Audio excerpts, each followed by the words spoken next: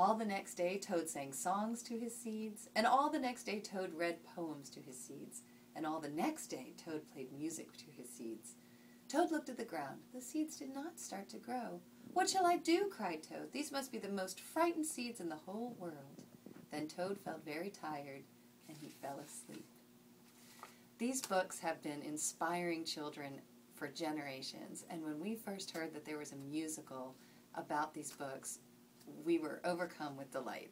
And when I first saw the show, A Year with Frog and Toad, I knew that we had to bring it to our stages. It is delightful, wonderful, inspiring work for children, but also for adults. There is a frog, there is a toad, and he lives just down the road. There can be no better friend for me, it seems.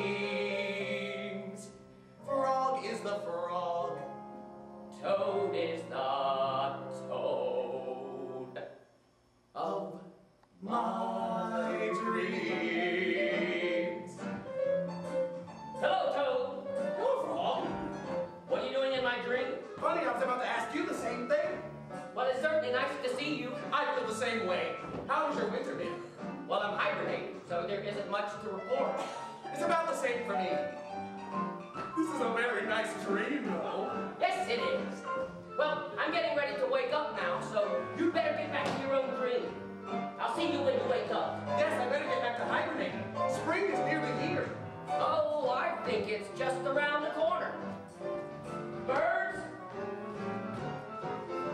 The sun is out, the sky is clear. We came back, spring's almost here. So let's begin another year. A year with Frog and Toad. A year with Frog and Toad.